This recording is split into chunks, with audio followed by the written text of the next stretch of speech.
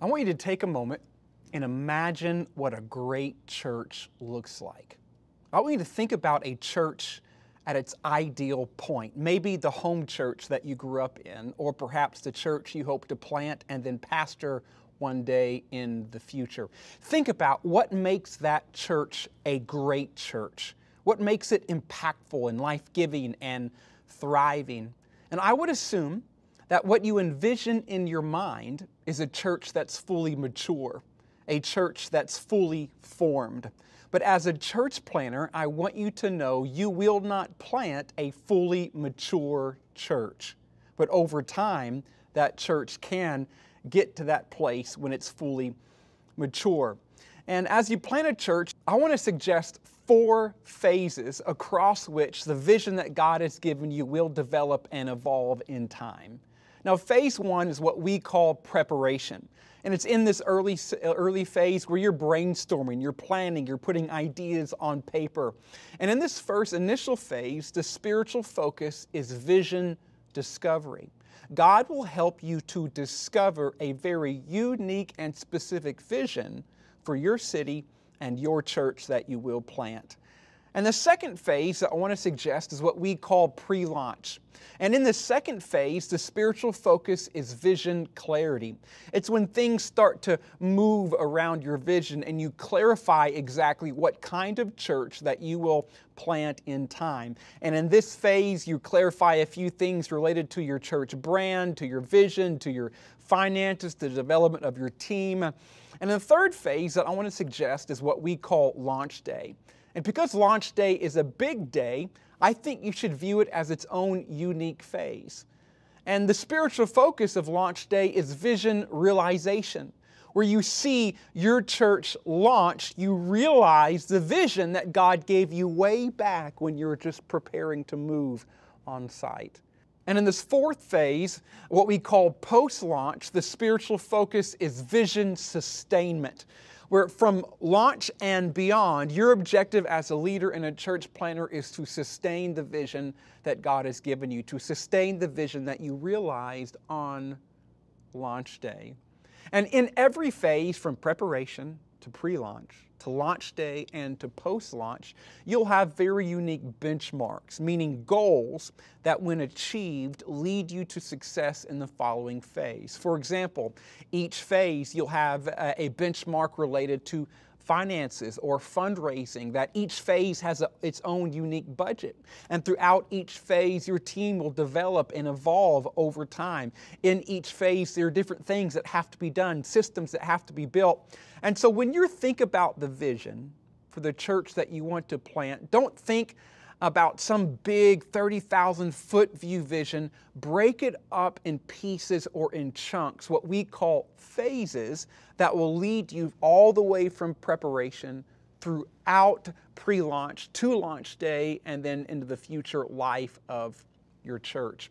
And I love this quote that says, being strategic means consistently making those core directional choices that will best move you toward your hoped-for future. And in every phase, as you write down your vision and you clarify your vision, you discover a vision, you realize your vision, and then you work to sustain that vision. This process of thinking through these things will help you to be strategic and take best advantage of each unique phase. And as an example of this, I want to take you to a moment in the life of myself and my wife when we were back in preparation. I remember the day, we took a photo of it, when we jumped in a U-Haul and we drove those 6 hours to officially move to our city in April of 2018. And I remember my wife was driving her car, I was in the big U-Haul, and we spent the whole day just shoving all of our stuff into a U-Haul, and we're moving, a state away. And I'm driving the U-Haul by myself, and I've got a lamp in the passenger seat. I've got a big bag of dog food and just all this stuff that you move, and you realize how much junk you have when you move a state away. And we've got all our just stuff in the U-Haul, and I'm clunking along those 6 hours, and we cross over into the county of our city, Hayes County, and our city was San Marcos. And I remember that day when I crossed over into Hays County, just began to pray, okay, God, we're doing this. We're here. We're moving on site. We're going to make this work. We're going to do the thing and that we set out to do. And as I prayed in the U-Haul, just had this, call it an impression or a picture in my mind of a spear that was thrown. And it pierced this barrier and it landed right in the heart of enemy territory.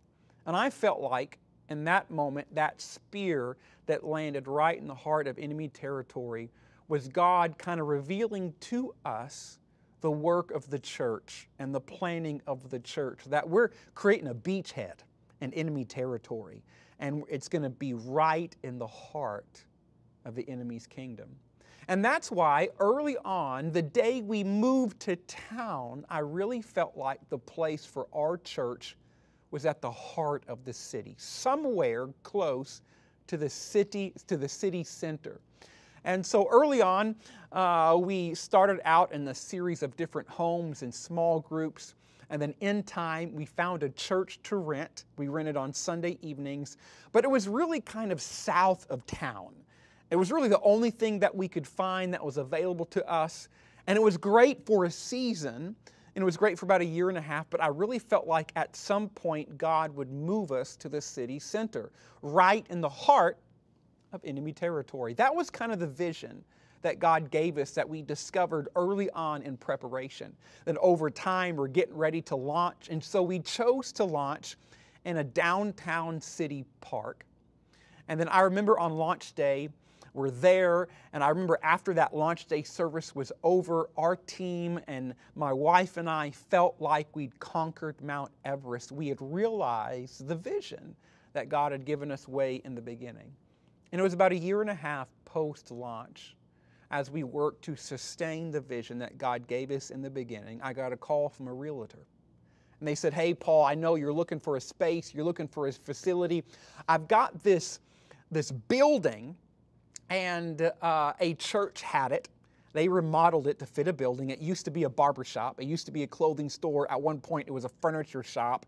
And they're leaving, they're closing their doors, and they need someone to take over their lease. Do you want to take a look at it? At that point, yeah, sure, let's go take a look at it. And I brought an outside area pastor with me to put his eyes on the building. And as we're driving close to the address, I'm realizing, man, this is a downtown facility. This is a downtown space. And we walked in, and the building was somewhat old. There were like ceiling fans hanging down by wires, nails coming out of sheetrock, all kinds of crazy stuff. There was some kind of playscape in the back of the building that was in a lawsuit waiting to happen. And so all kinds of things we looked at. I asked that pastor, hey, what do you think, man? What do you think of this space? The facility said, well, I've seen worse. But because we got a miracle rate on that facility and on that building, and one miracle led to another, we got a phenomenal lease price. And so we took some funds and that we'd raised and funds that were given to us from outside sources, and we remodeled the entire building. And I remember the day we had our grand opening, and on that space, about 2 years after the initial launch of our church, I'm standing in the parking lot. We're putting up the grand opening banner by the front door. And I remember in that moment standing and thinking of that picture or that impression that God gave us when we first moved to town, of that spear landing right in the heart of enemy territory. And even though it took a process and a series of all kinds of different phases and goals and benchmarks that we met one after the other, I stood there, and God had placed us right downtown, just off our city square. And we had our big grand opening service, and it was a moment of victory for us. And so I want to tell you that God will give you those moments like that, like He gave us, that even though in the beginning it's very raw and you're just trying to put things together and you're preparing and you're in pre-launch, then that leads you to launch day, that the vision of the great church that God has put in your heart, that it's not going to get there right away, but over time, if you stick with it, you stay faithful to the task, the vision that God gave you will be realized, and you will plant and you will pastor a great church.